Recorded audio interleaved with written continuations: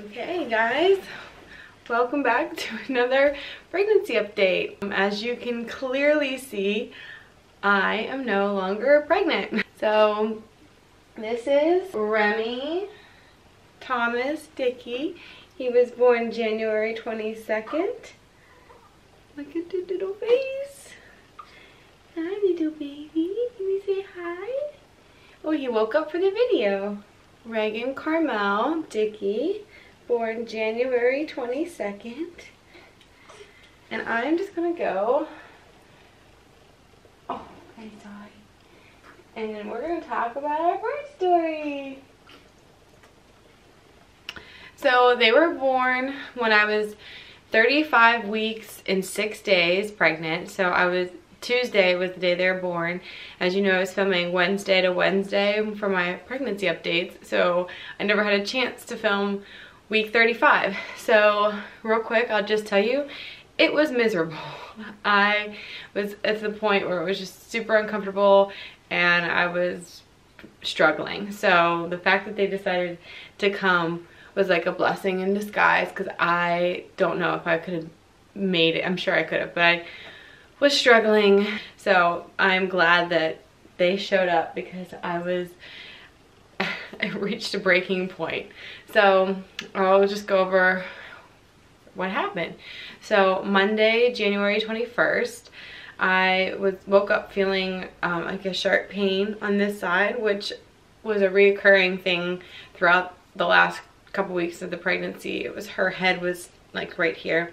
So I didn't really think that much of it, but it continued to get worse and it wasn't going away. And so just to be cautious, I called my doctor, and since preeclampsia is a higher risk in twin moms, she had me go, she said you should go down to McGee and just get checked. So rather been safe than sorry. So we went down, Logan, Tom and I, to McGee, and I checked into triage. And they checked me, they kept me there for a couple hours. Long story short, everything looked good. I was having contractions. They hooked me up to the monitor and you can clearly see I was having contractions. They were consistent, but they weren't too strong. I was dilated at a 1 and 40% effaced. So that wasn't enough for them to keep me, so they sent me home. So on the way home, I like turned to Tom and I was like, I don't think I could do this anymore. Like, I am to this point in the pregnancy where like just sitting is uncomfortable. So, and I was only measuring at 41 weeks pregnant. I know there's women that have twins or multiples and they measure like 52 weeks pregnant. So I don't know how they do it. They're amazing. So we got home that night. I had to eat standing up because it was hard for me to like sit down and do anything really. I blew up the birthing ball that I have, like the exercise ball, just to bounce to get some relief. And they were contractions, but they weren't as intense as I remembered them being with Logan. Obviously, I wasn't in full-on labor, but the contractions were like across my stomach here. So I was like, these aren't real contractions. They're probably just Braxton Hicks. So we went to sleep, and around midnight, I got up to get a glass of water, and as I was reaching for the water, my water broke. It was like and then just the floodgates were open. So it was a rush of water, and I woke up Tom and I said, my water just broke.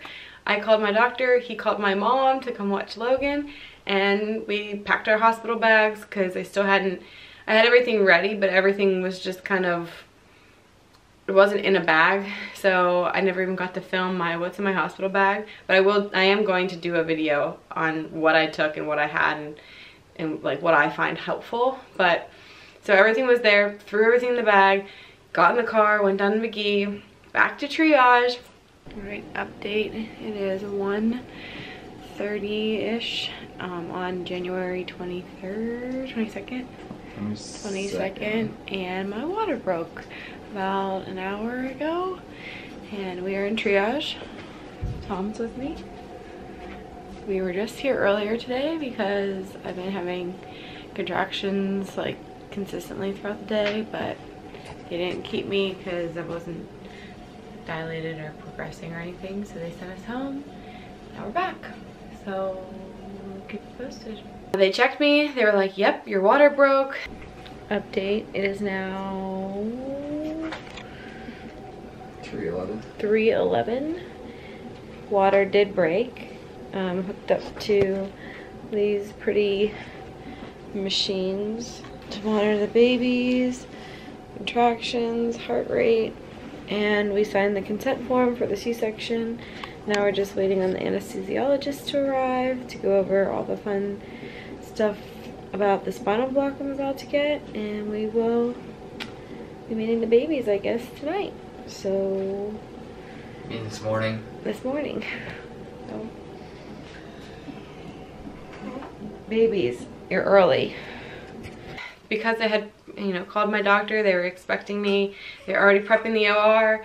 They came in, you know, it was probably like, man, we got there probably around 12:45, 1 o'clock. And the babies were born at, Remi was born at 4:36 and Raegan was born at 4:38. So that just tells you my water broke at midnight and 4:30 the babies were born. So it was like a fast process. So got prepped for OR. They took me back. We had like, the babies had a team of nurses. I had my doctor. My doctors had a nurse. I had an anesthesiologist, a nurse anesthetist, and a nurse assist apprentice. Tom was in the OR, so there was probably like 20 people all there. I felt so important. They were gonna give me a spinal blockage and the needle didn't go all the way through, so they removed that and then they ended up giving me an epidural. So I had both. I had the spinal and an epidural. So he said, the doctor was like, your legs are probably gonna go numb in about 5 minutes. Less than 5 minutes. And I was like, what are legs? They were poking me with a little, it looked like a little tack to make sure I was numb, and I was like, I don't even feel that. So the last sensation that I remember really feeling, other than like the pressure that you can feel, was them rubbing iodine on my stomach. So I said to Tom, like, I'm bracing myself for that like mental incision that they were gonna make. And I'm like closing my eyes the whole time, and I said, did they make the incision yet? And Tom's like, oh, Anna, they're way past that. Like, the babies are almost out. The C-section went, everything went well, everything was smooth. Did you get any better? It was very weird. It was totally different than my experience with Logan, but it was just as special because these two little guys were born.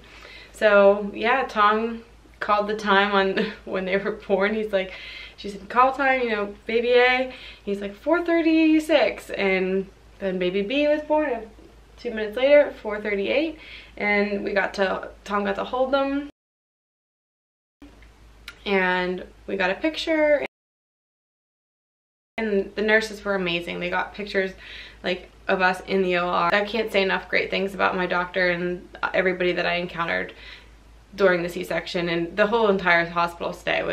Everybody was fantastic. Like, McGee is amazing. So I was working myself up for no reason. Everything went great. So after the C-section, they took us into recovery. Update. It's a boy and a girl. We had, what time was it? I want to say around 4:30, a little after. Babies came out. Little baby boys over there. He doesn't have a name yet. And baby girl's name, we think, I'm not going to say what it is yet, but we think we have a name for her. Everything went good.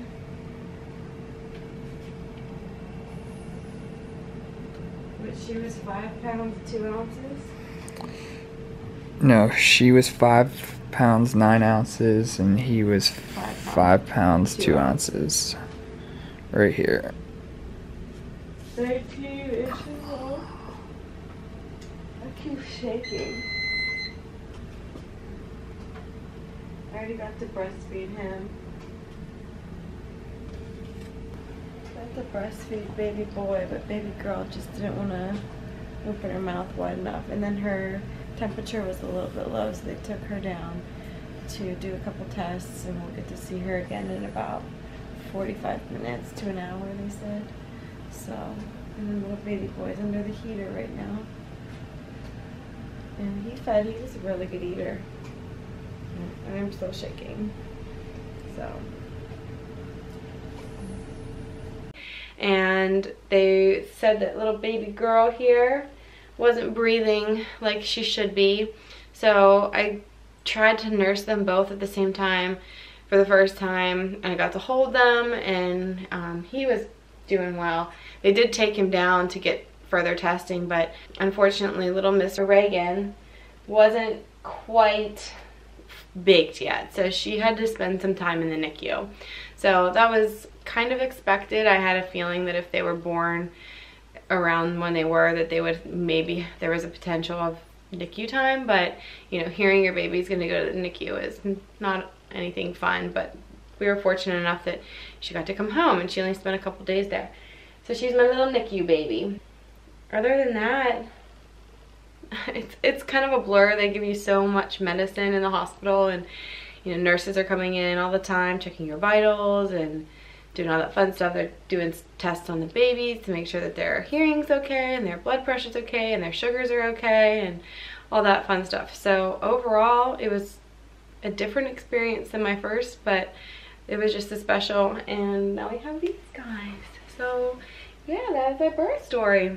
Oh, I'm feeling surprisingly well for this. This is day 8, and my incision site and everything is like already like healing really well. I've been taking it easy. My mom has been watching Logan. He's been staying at her house. Last night was the first night he came home. Everything was good. He slept through the night, and Tom's been lifting him in and out of his crib and onto his changing table and stuff like that. So I've been listening to what the doctors say and doing my best to resting as much as possible. I know it's so hard whenever you have you're a new mom, but especially with twins and then a 15-month-old.